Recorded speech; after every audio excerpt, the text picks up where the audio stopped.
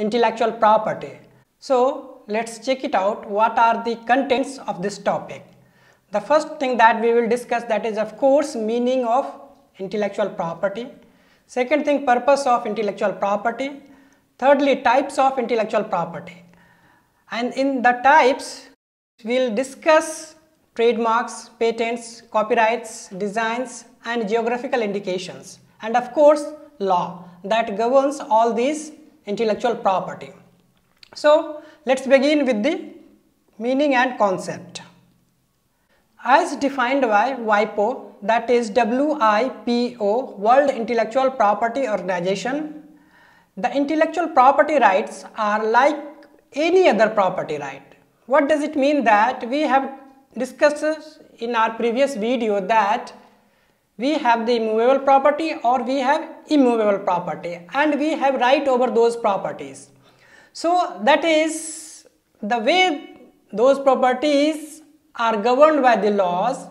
So in the same way, intellectual property rights also governed by the laws, and the kind of facility, the kind of benefit that laws give in regard to the immovable or movable property, same benefit you will get also here. So it works in the same fashion as in other properties. They allow creators or owners of patents, trademarks or copyrighted works to benefit from their own work or investment in a creation. So they allow means the law basically allows you to enjoy the right over the properties you created, basically intellectual properties. Still, I believe you must have the confusion regarding the intellectual property, what it is. So let's check it out. What is meaning of intellectual property? Intellectual property refers the intangible creations created by the human mind. Keep in mind, it is created by human mind, which could be literary and artistic works, and symbols, logos, names and images used in commerce and businesses. So intellectual property is essentially created by a human mind. It is something like innovative, it is something unique that you have created. So that is yours, and law protects your rights on that creation. So that is intellectual property. These rights are outlined in Article 27 of the Universal Declaration of Human Rights, which provides for the right to benefit from the protection of moral and material interests resulting from authorship of scientific, literary or artistic productions.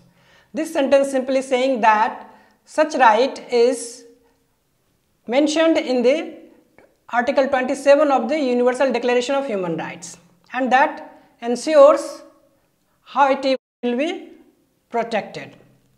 Now let's check out the interesting facts of intellectual property rights. Intellectual property is the creation of human mind, we have discussed it, which is intangible in nature. The next point is the examples of such human mind creations are inventions, it could be anything, like machine, like medicine. So whatever the new thing you created, that comes under inventions. Next one is literary works. It could be anything like poem, article, novel, movie script, anything.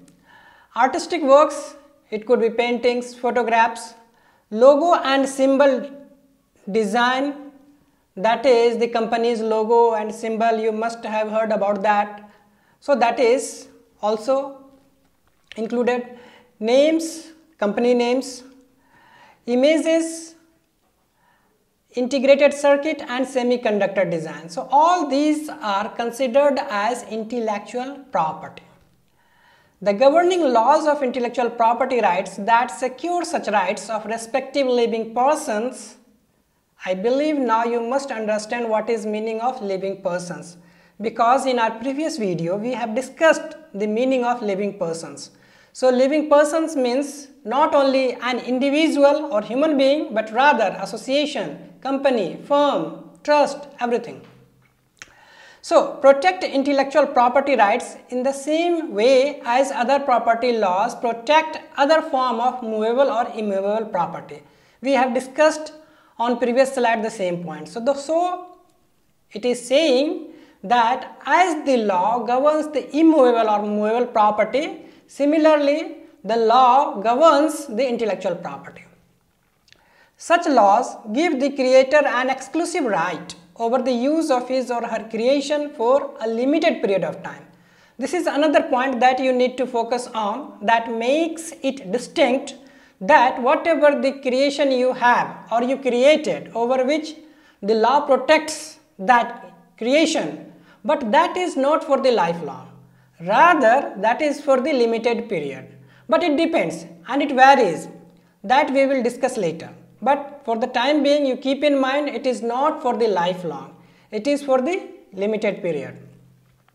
Now let's check it out, the historical background of the intellectual property. The importance of intellectual property was first recognized in the Paris Convention for the Protection of Industrial Property in 1883. See how old it is. Further, in 1886, Berne Convention held for the protection of literary and artistic works. So these two conventions held in 1883 and 86 respectively. After that, the important event that noticed or recognized the intellectual property, that is World Intellectual Property Organization, that is WIPO, is the global forum for intellectual property services, policy, information and cooperation, which was established in the year 1967. So it is also pretty old, 1967.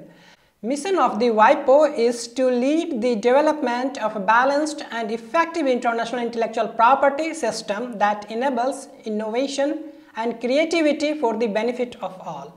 See, at this point in time, you need to understand the purpose and the work of WIPO, because it will help you to understand its formation.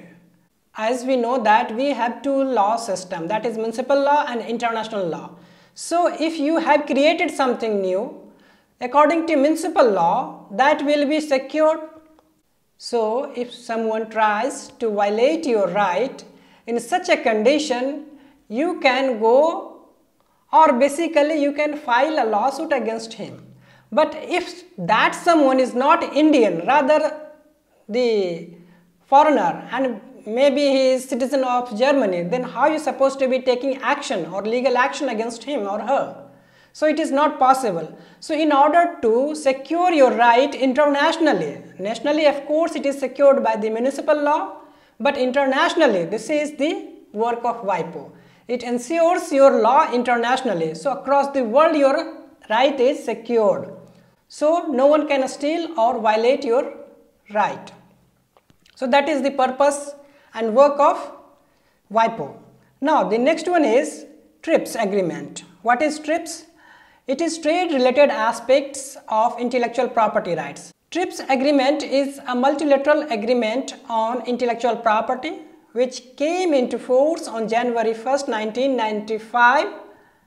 TRIPS agreement is administered by WTO, that is World Trade Organization. So it is not an independent, rather works under the WTO, that is World Trade Organization, and it has the same function. Now let's check it out, the purposes of intellectual property rights. What are the purposes? The protection of someone's intellectual creation not only provides the exclusive rights to enjoy the benefit of his or her creation, but also encourages him or her as well as other young generation to create or invent new works in the areas of his or her interest.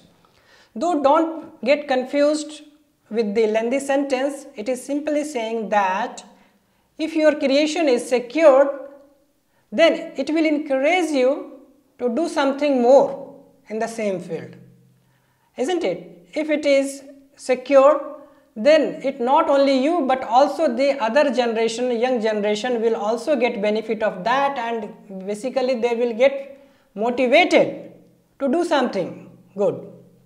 So that is one of the purposes. The second purpose is the legal protection of inventive human mind creation encourages commitment of additional resources for further innovation. So what it means, that saying your security, your protection of your intellectual property rights, of course, provides you the additional resources for further innovations. The last purpose of this topic is the protection and promotion of intellectual property also boosts economic growth that directly creates new employment areas for many people. I believe this is the simple sentence that you can appreciate, and the example you can take that, for the example, Bill Gates, as he invented Microsoft, the software that revolutionized the world, and you can see the amount of benefit he received as well as the amount of benefit the world received, and the number of employment he generated based on only one software. So that is another big advantage. Now, the next topic that we have to discuss in this video is types of intellectual property rights. Primarily, intellectual property rights categorized as industrial property and copyright. Industrial property includes patents for innovations, trademarks, industrial designs, and geographical indications. We will discuss all these terms, so don't worry. And the copyright includes literary works such as poems, plays, novels, movies, scripts, films, and artistic works such as photographs, paintings, drawings, sculptures, and architectural design. Copyright also includes performance of artists such as singing, music, acting, etc., and broadcasters in their radio and television programs. So these are the topics that covered under the copyright. We will check out in detail, don't worry. Now let's check out what is the meaning of trademark. As per the section 2ZB of the Trademarks Act 1999, trademark means a mark capable of being represented graphically and which is capable of distinguishing the goods or services of one person from those of others, and may include shape of goods, their packaging, and combination of colors. A mark can include a device, brand, heading, label, ticket name, signature, word, letter, numeral, shape of goods, packaging, or combination of colors, or any such combinations. So trademarks, basically that is the identity of a company or firm through which you recognize a company. So that is a trademark, and it includes so many things: the device, brand, heading, label, ticket, all these things. So that is trademark. So not essentially you always need to tell the name of the company, but through trademark, through some identity, you can identify the company name. It may be through some name, through some signature, or through anything. So that is trademark, and it is protected under the law. So no one can use that for their own purposes. Now the next question is, what is meaning of patent? The word patent originates from Latin patere. Well, the pronunciation I don't know what exactly is. You can pronounce the way it is written here on the screen, so you can pronounce the way you want, but it is P-A-T-E-R-E. So that is patere, which means to lay open, that is to make available for public inspections. So it is the literal meaning. So now let's check it out. What is the meaning of patent the way we use it today? Being one of the forms of intellectual property, so of course it is one of the forms of intellectual property, patent is the privilege that gives the owner the legal right to exclude others from making, using, selling, and importing an invention for a limited period of years. We have studied that the intellectual property rights given for the limited period, not for the rest of the life. So the same thing saying here. In exchange for publishing and enabling public disclosure of the invention. So what does it mean? That it is saying simply, whatever the thing you created, suppose you have created certain medicine, so it will be secured and protected under the law. But it is saying, and law doesn't allow anyone to use in any way, isn't it, without your permission. So against that protection, government will publish your this invention. Okay, so let the public know what you have invented. So you have to give the right to publish to the government of your invention. So that is the thing saying. So patent basically means something created, unique, or something new. It could be a medicine, and you will get the right over that to enjoy for the certain period of time exclusively. Now let's check out the next one, that is, what is meaning of copyright. Copyright is the exclusive right given to the creator of a creative work to reproduce the work, usually for a limited period. So again it is limited. And what are the things that covered under copyright we have discussed? So let's check it out. The creative works that covered by copyright include but not limited to. Please pay attention, but not limited to. What does it mean? Means whatever I am going to pronounce here or written on the screen, it is not only that covered under copyright, but rather something more. So let's check it out. Novels, poems, plays, reference works, newspapers, advertisements, computer programs, databases, films, musical compositions, choreography, paintings, drawings, photographs, sculpture, architecture, maps, and technical drawings. So all these things are covered under the heading of copyright. Now the next topic that we have, that is design. What is meaning of design? As per the section 2D of the Designs Act 2000, design means only the features of shape, configuration, pattern, ornament, of composition of lines or colors applied to any article, whether in two-dimensional or three-dimensional or in both forms, by any industrial process or means, whether manual, mechanical or chemical, separate or combined, which in the finished article appeal to and are judged solely by the eye, but doesn't include any mode or principle of construction or anything which is in substance a mere mechanical device, as for example design of vehicles, machine, etc. So what this lengthy sentence is saying, that you might get confused with this so long sentence, but don't worry. It is simply saying that if you created some design, whether it is 2D or 3D or whatever, and whatever the things you used in creating that design, so the outcome is protected, but not the mechanism.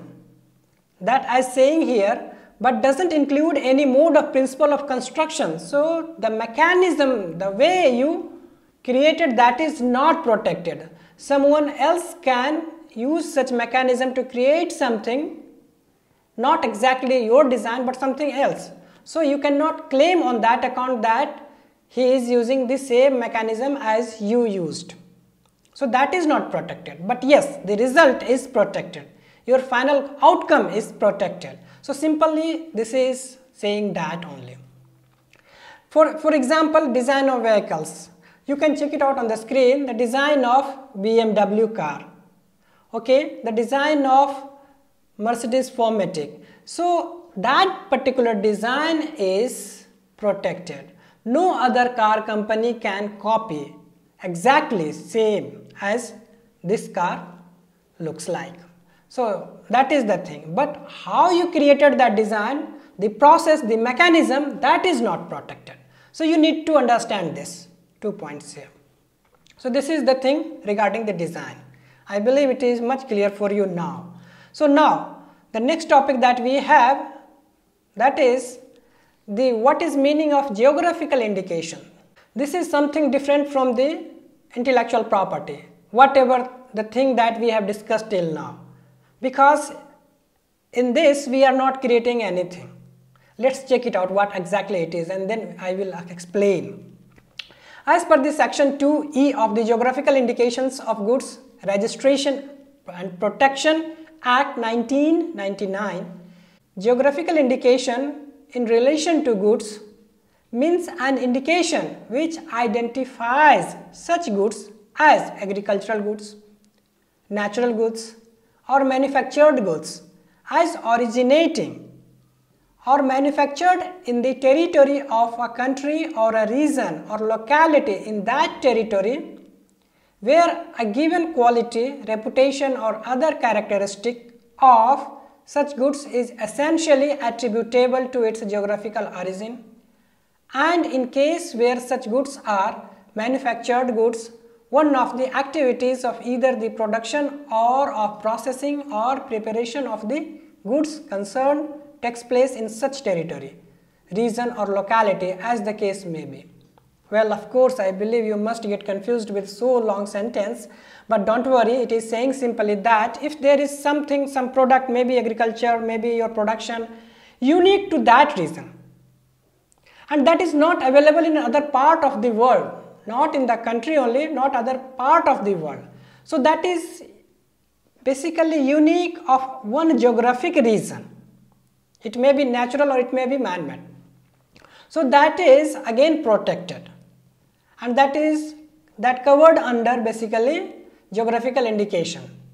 So what are the examples such as Darjeeling tea? You can see that Darjeeling tea, it is the natural.